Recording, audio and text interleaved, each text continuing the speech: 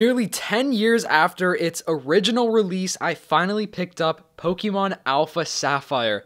I've been wanting to play this game for years now. I've heard so many great things about it. I finally picked it up on Mercari. I got a great deal on it. So since it's a used copy that I purchased, I'm going to explore the save file on this game. Also, guys, I just want to quickly mention that I'm doing a giveaway for a $10 eShop gift card for the Switch. All you have to do to enter to win is comment down below, subscribe, and like the video, and that's pretty much it. Once I hit 9,000 subs, I will announce the winner. Alright, let's go. Nothing like the typical Pokemon startup. Alright, so here we go. Here's the previous owner, Lizabeth, or Lizabeth? No, Lizbeth. Lizbeth for sure.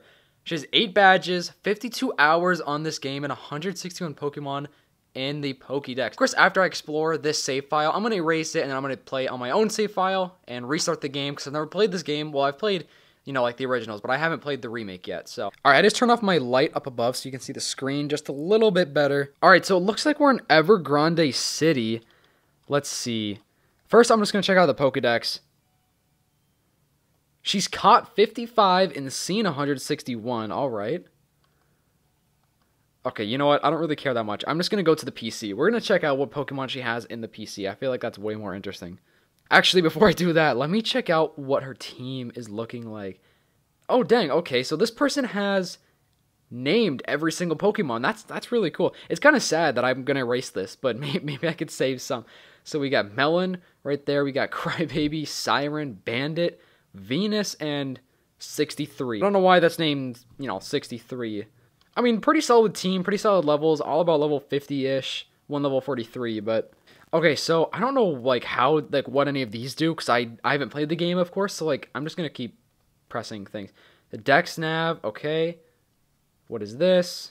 Alright, I guess I could literally just go anywhere. It doesn't really matter where I go. Let's see, let's try to find somewhere cool to go. Alright, I guess we'll go here, Fortree City. There are 3 Pokemon. This person has 3 Pokemon. She must have transferred all of her Pokemon off of the game, which is actually pretty smart, but I don't know why she left her current team and, her save file. She didn't erase the save file. So we got a Linoone, whatever, nothing good. Got an Eevee, nothing crazy. Level 48, though, I mean, hey. And a level 56 Ditto, that's pretty good. That's always exciting. Let me just double check, though. I'm pretty sure she literally has... She just has 3. That's it. Just 3 Pokemon. That was anticlimactic. That was... Yeah. Alright, well, shoot.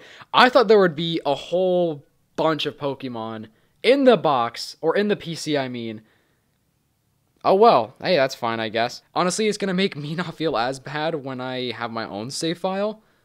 I mean, I guess I'll just explore a little bit for a second. I don't really want to spoil too much for myself when I actually do play the game, but I don't think I'll really spoil anything, you know what I'm saying?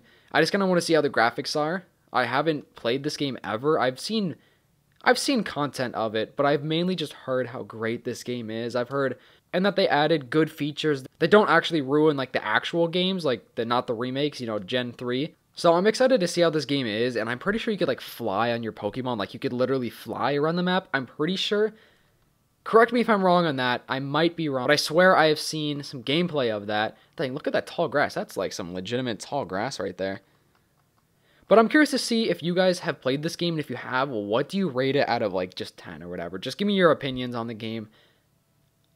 I'm definitely going to start tonight. We'll see how many hours I put into the game. I definitely want to make a few videos about this game, though. I want to make a video about Wonder Trading. Can you still Wonder Trade in this game in 2023?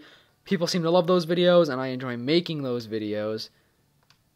And then I want to make a video explaining, why I got this game in 2023.